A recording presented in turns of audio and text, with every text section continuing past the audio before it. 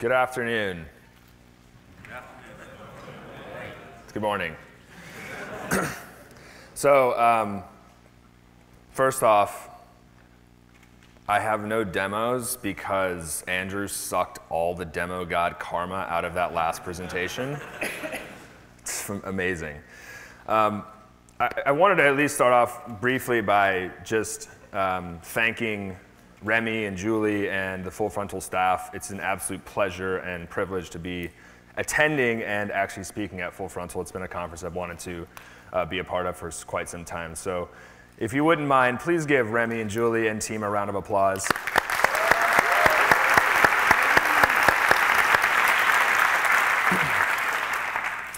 So I gave this talk recently in Medellin, Colombia. And if you don't know where that is, it's south of the United States. The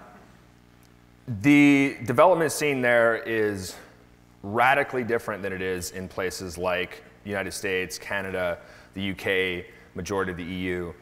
And the difference is that the culture there is developing itself.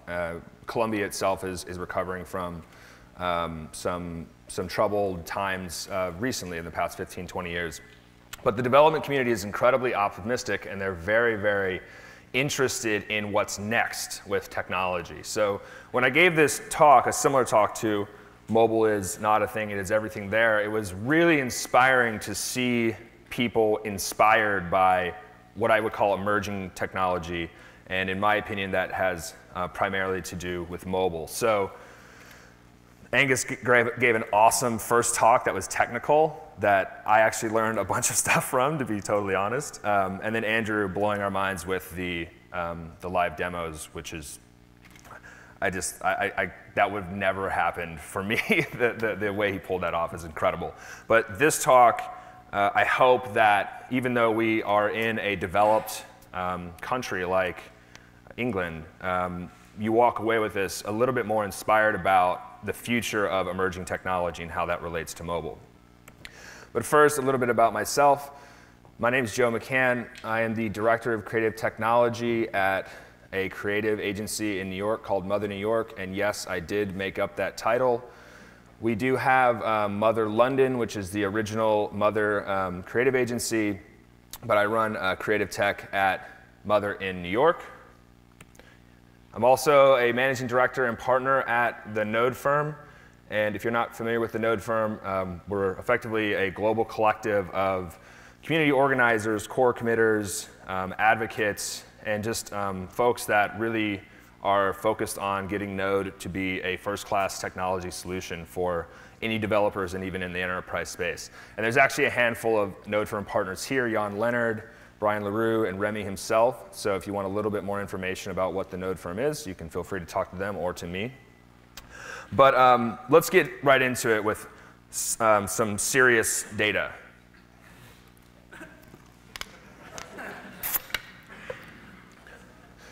So if you follow any pundits or analysts like I do when it comes to discussing growth and mobile and the opportunity and smartphone market share and all this sort of stuff, we've sort of peaked on how many charts there are discussing how absurd the growth is with mobile. But I'm going to show you a few of those charts because it's pretty ridiculous. The forecast for mobile traffic as a percentage of global internet traffic is pretty astounding because when you think about global traffic, we're not thinking of just the UK, EU5, North America, et cetera. It's the entire world. But what's interesting about this trend is I actually think this is really conservative. And part of this is anecdotal evidence where a client of ours at Mother is this company Target, which is kind of like a fancier Walmart, if you will, massive big box retailer. And I was actually out there last week chatting with them and their VP of digital, and he had made it clear that this year, more than half of all of their traffic will actually come from mobile devices on Cyber Monday, which is the day after whatever, Black Friday. I don't know if you guys have that in the UK. It's a phenomenon in America because they love to shop, so forgive me. But nonetheless, it's quite compelling to me that a big box retailer, e-commerce provider like Target is now going to see more than half of their traffic come from mobile devices, whereas the previous slide showed that trend to be close to maybe 30%. So I think it's a bit conservative. I think mobile is actually, in fact, moving way, way faster than analysts and folks are forecasting. And part of that has to do with the rather obscene adoption of smartphones and tablets. So this year, it's predicted that 1.25 billion with a B smartphones and tablets will actually ship worldwide. It's just a phenomenal number, and I think that's one of the reasons we're seeing such incredible growth behind what we would consider mobile traffic.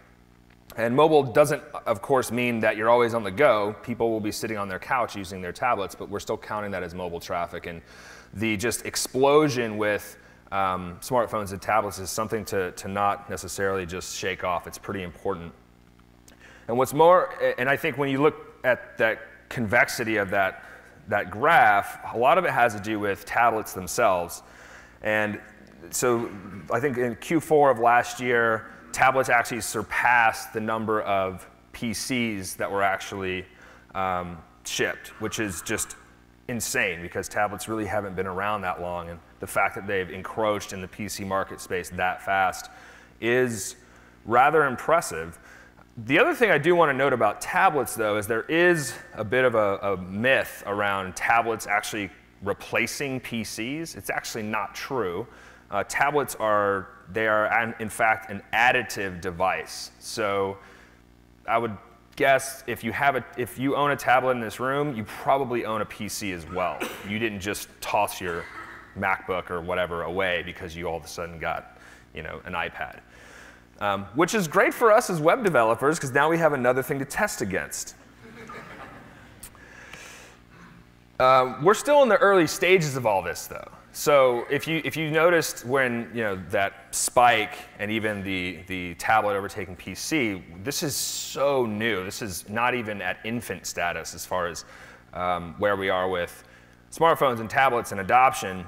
And you can see that with just looking at the total number of mobile phone subscribers worldwide, and then take the set that have smartphones. It's actually a fraction. There's still significant upside for the number of people worldwide that can in fact transition away from their flip phone or feature phone and start using a smartphone.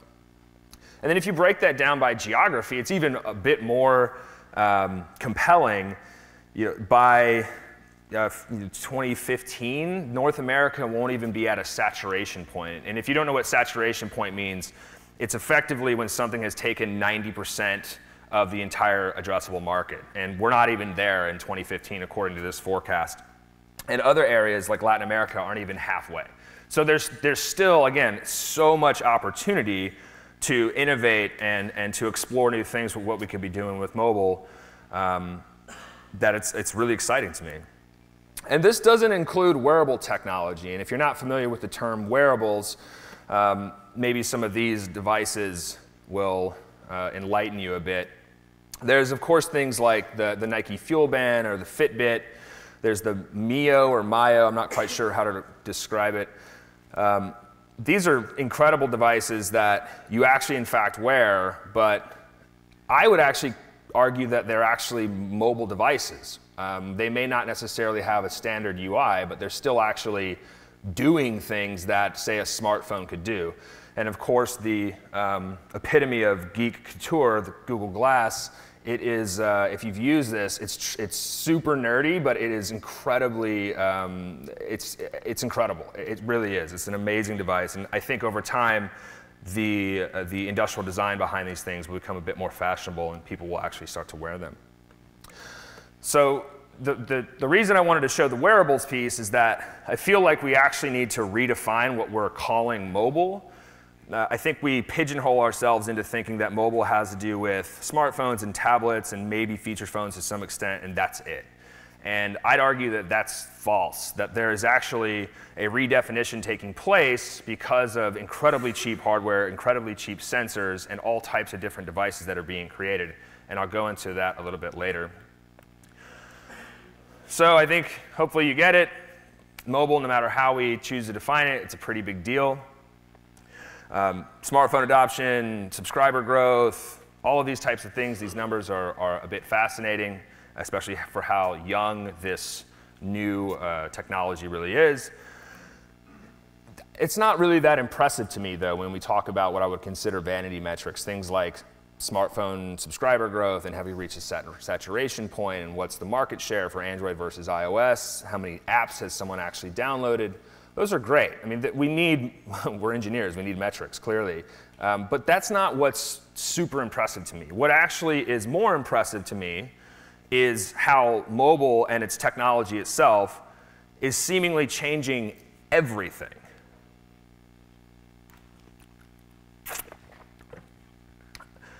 Right, everything, Joe, sure. Well, look, let me give you a few examples of what I mean. First and foremost, everybody's favorite industry, banking. So here in the UK and of course the United States, banks been around for a while. Financial institutions are pretty solid. Well, I wouldn't call them solid. They are ingrained in our life, from managing money to paychecks and all that sort of stuff. But the problem is when you go to a place like Africa, it turns out that there aren't bank accounts.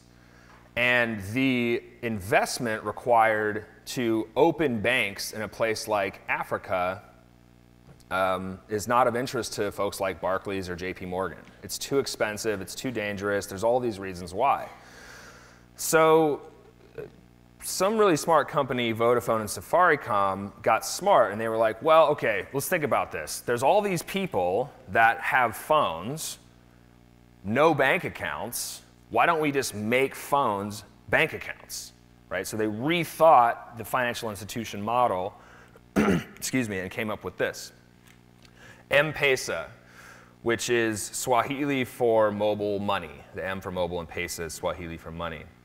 And what they've done is they've taken the concept of what mobile is doing for communication and enabling people to now transact with one another and exchange goods and pay for things and these sorts of things. Where if you look at any sort of data from, say, the World Economic Forum or the International Monetary Fund, when you start to introduce financial institutions in relatively poor to developing areas, it actually helps raise that society up even faster. So this is actually skirting the whole CapEx investment costs from, say, Barclays or JP Morgan to open banks and just repurposing stuff that's already there. And I think the latest statistic that came out is it's some astronomical number, something 70–80% of folks in Africa use their mobile phones almost daily for mobile transactions. It's fascinating to me. Healthcare. This is always an interesting topic for mobile. Most people, when they think of healthcare, they think of maybe a Fitbit or Nike Fuel Band or something that reminds them that they should be exercising. But there's actually something that's really cool that I'd like to introduce, this company called Kinza. And Kinza is really unique because a Nike Fuel Band or a Fitbit is primarily cost prohibitive. Certainly Google Glass is cost prohibitive. Nike Fuel Band is $200, $170 US. You're immediately Xing out a significant portion of the population. Kinza thought about this in a different way. They said, what if we created a thermometer that you could check to see if Sally or Charlie has a fever, but we make the thermometer for less than $1. What do we get out of that? Well, what you get is a massive market of people that are now monitoring and measuring the health of not only their kids, but then an aggregate of a neighborhood or a city or a state or a coast, right? And so this data is actually piped back to a centralized server so that you can actually see, oh, well, it turns out that the Mission, oddly enough, in San Francisco is not that healthy of a neighborhood. Maybe I shouldn't go down there. This is truly empowering because I feel like there's a democratization of data around healthcare that can actually directly impacts people's lives. So imagine if you got a push notification that there's a high flu outbreak at the elementary or primary school that you're sending your child to. Maybe you choose not to send them to school that day. Maybe you do, I don't know, depending on what kind of parent you are. Geopolitical shape-shifting. Those are some fancy words. Does anyone recognize this photo? I heard one head nod. That's good. This is in Brazil. It was a few months ago. And they were pissed off because they were going to raise public transportation fares. So naturally, like 8 million people showed up in the streets to protest that. We could only figure out how to do that in the States. This happened almost immediately and just spontaneously, and this was heavily driven through social media and mobile devices to enable this sort of thing to happen. And what's more interesting about that, to me, is not only the spontaneity of it, but the fact that previously, at least from a US perspective, if you wanted to have a rally or a protest, you had to get a permit and all of these different, it just seemed counterintuitive to protesting to have to get a permit to protest. Well, in addition to that, the media chooses not to cover that sort of thing, right? If it doesn't align with whatever the narrative that, say, Fox News or CNN is trying to present, they're not going to show what's actually taking place. Whereas nowadays, that power is in our hands. So people are actually literally toppling governments and changing the way things are happening through smartphones, cameras, and smartphones, the cameras on these smartphones, social media, and internet connections, and just broadcasting this stuff to the world. This is Egypt, arguably an unstable area currently, but there's been massive shifts that have taken place in a place like Egypt, primarily driven by social media and mobile technology. Something a little more light and fun, toys. Does anybody know this video game? No, I know no one's heard of it. Does anybody know what Star Wars is? Okay. Remy. Cheers, Gav.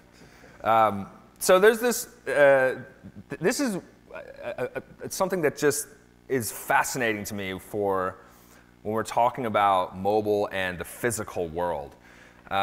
There's this company in New York called Bemuse. There's sort of this inventor shop. They just invent stuff. It's really an interesting sort of model for an agency or product company. And they've created these things called telepods, where it's actually a physical toy, an Angry Bird, that sits atop a platform that when you put it over the camera of your iPad or your iPhone or your Android device or tablet, it actually takes the physical object and sucks it into the game. And that GIF is by me. I just want to point that out. Why is this interesting? Well, for one, it's the best use of a QR code ever in history because that's how it's actually reading it. It's a magnifying glass of sorts with a microscopic QR code that actually it reads it from the camera and sucks it into the game. Now, you can actually have your own custom Angry Bird that follows you around so that if you build up points or whatever, power-ups, I don't know, I'm not a gamer clearly, it stays with the bird. You have a uniquely identified Angry Bird that is just yours, and you can play it anywhere. And you could trade it with your friends and all this sort of stuff. This thing was wildly successful. They partnered with Hasbro, the toy company, and sold out in a matter of days. Why is this interesting to me? Well, what it's doing is it's actually bridging the physical world with the digital world. And that's where one of the things, like, I see a ton of opportunity. I don't have the ideas just yet. But if this is an example of being smart and clever about how we can actually change the way kids and adults, frankly, are playing video games with physical objects being brought into the digital space through mobile, I think that's a good thing.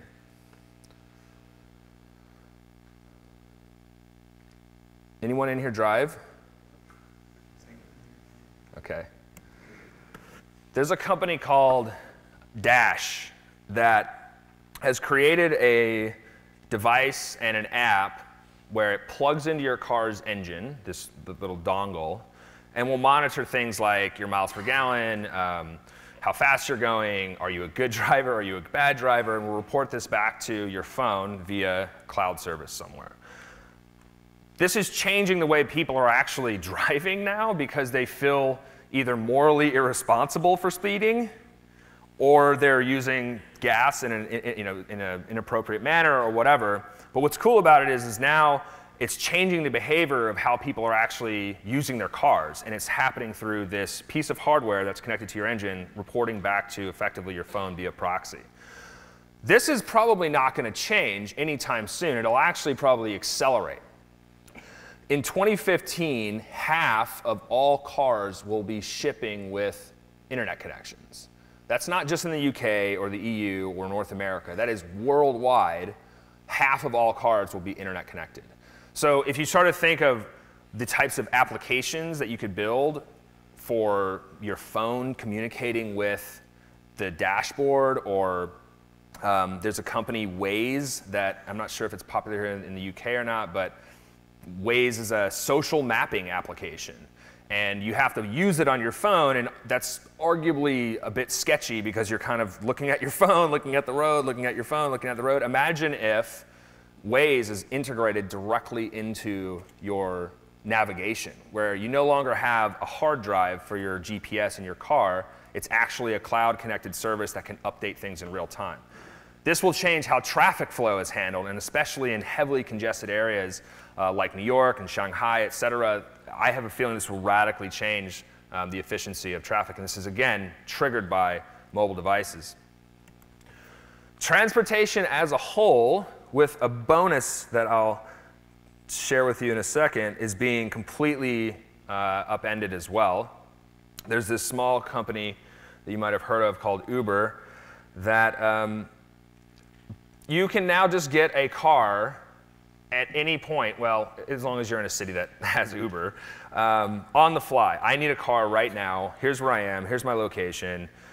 Bring me a car. And you can book a car, and within minutes you have anywhere from a Toyota Prius to a Lincoln Town Car able to come find your location, pick you up. There's no money exchanged. It's absolutely seamless experience.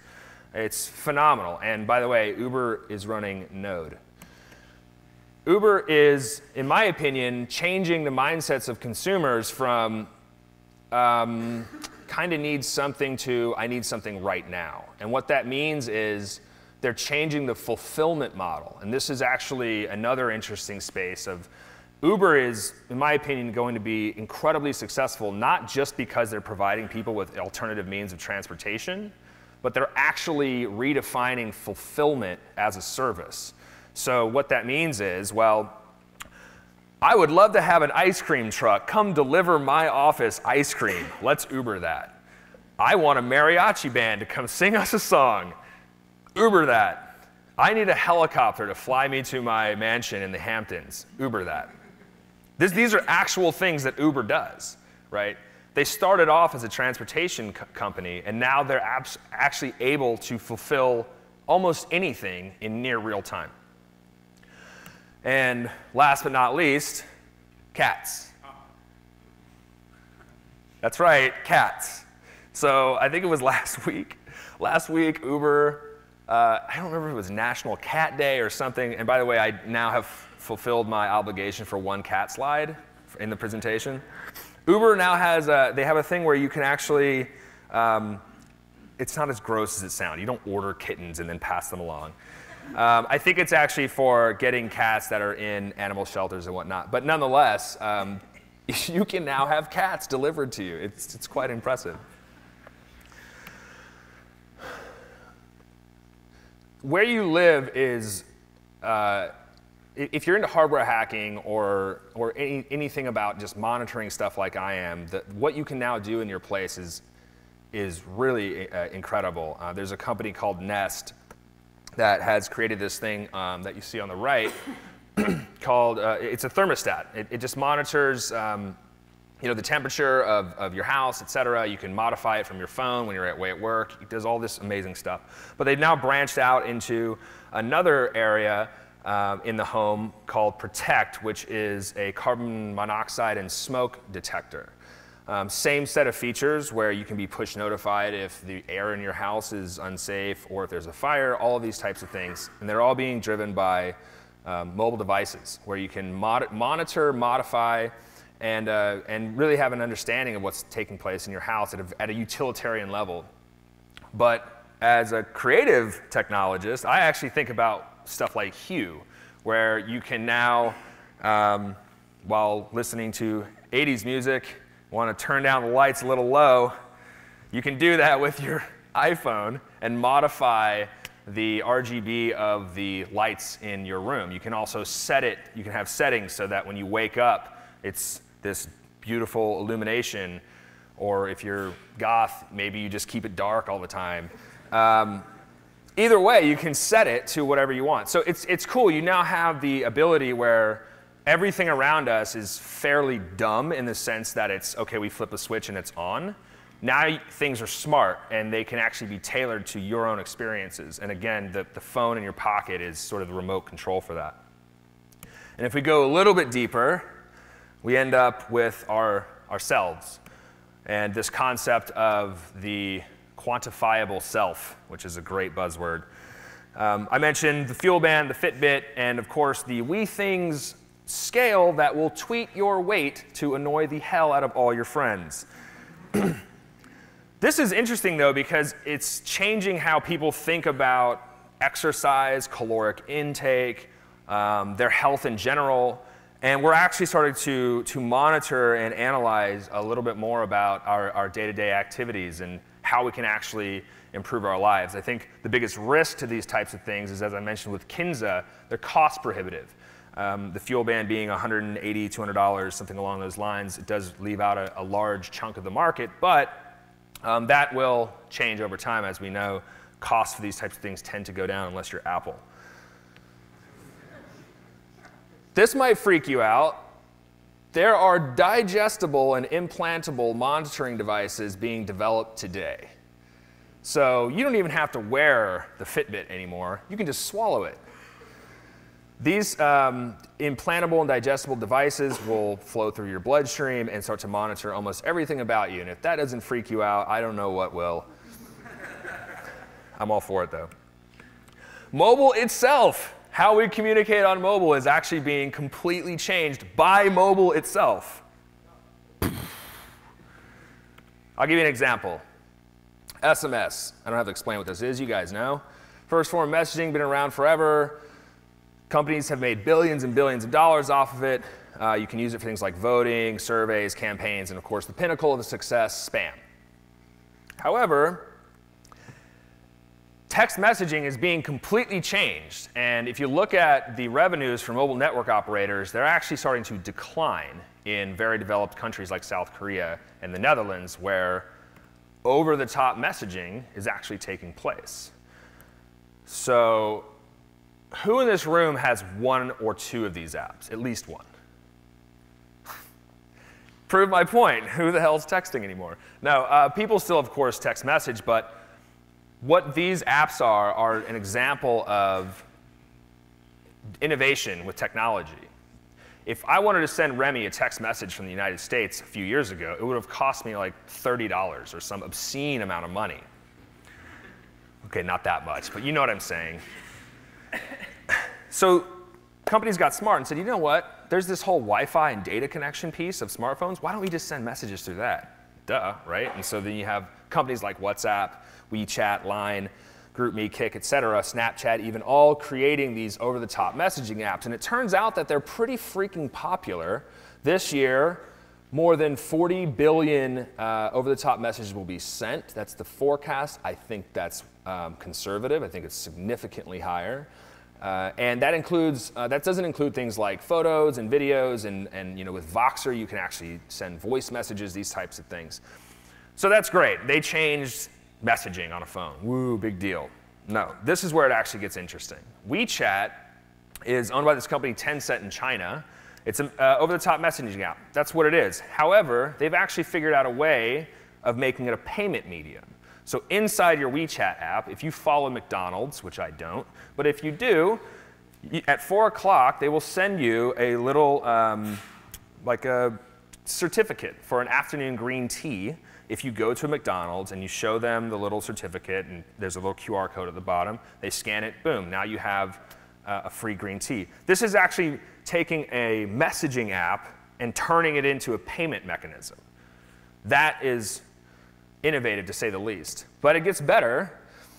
Messaging on WeChat is now acting as an exclusive content distributor. What does that mean? Well, this handsome gentleman right here, if you pay him $3 a month, he will actually wake you up with sweet whispers of nothings in your ear.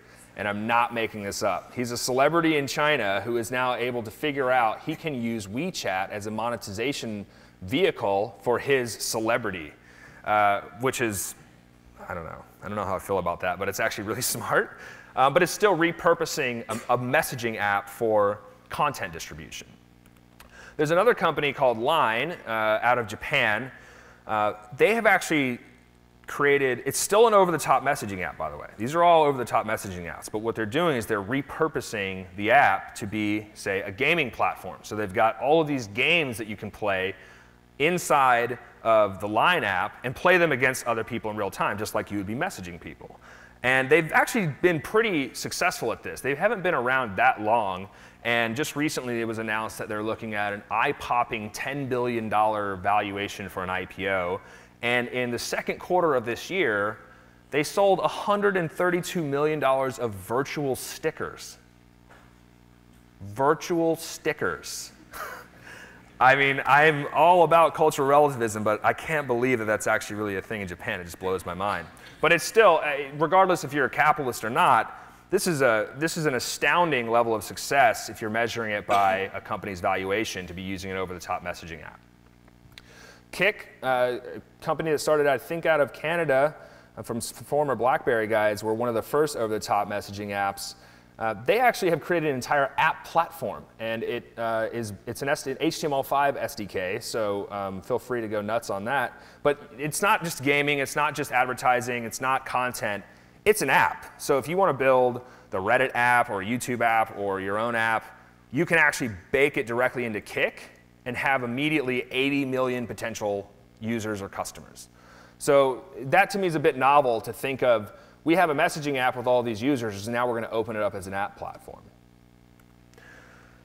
So in summation, OTT messaging itself it's creating new monetization platforms. It's actually changing mobile inside mobile, which is sort of the crux of this presentation, I hope, is that mobile itself is radically changing all of these different things. And over-the-top messaging is just one example of them. This is a quote from a friend and mentor of mine, this gentleman named Lou Kerner. He was the original internet analyst on Wall Street. He's been a serial entrepreneur and investor for 15, 20 years. I had a meeting with him a while back, and he said something that really resonated with me because he's lived through the dot-com bubble. He's seen loads of ebbs and flows when it comes to investment cycles. And he said, we are living in the most innovative and disruptive time ever. Mobile is changing everything. And mobile not just being smartphones and tablets, mobile being all of the things that not even all of them, just a set of what I've shown in this presentation. And I think that's actually true. If you look at how things, I mean, we had a node copter doing backflips and shooting lasers out. I mean, this is crazy that we can actually do this sort of stuff now. With JavaScript, by the way, it's just fascinating to me, and I think we're living in a truly inspiring time to do a lot of really cool stuff. And so naturally, the question then is, what's next in terms of innovation around products, services, movements, communities, et cetera, that will happen or that will create from next to nothing? Who's going to do that? And I think that answer is it's going to be you. You actually are empowered and have the ability now to use the technology and design skills that you have to radically impact the world. And I know that sounds a little fluffy, but I think it's true. And especially I started my talk off talking about presenting it at the conference in Medellin, Colombia. And if folks in a developing country are as optimistic and inspired to be starting to change the world, whether it's another photo sharing app or whether it's to do something with healthcare, I think that we here in the UK and the United States and the EU are just as poised to really start to make a massive impact. And so with that, I hope you guys are inspired to go do that. Thank you.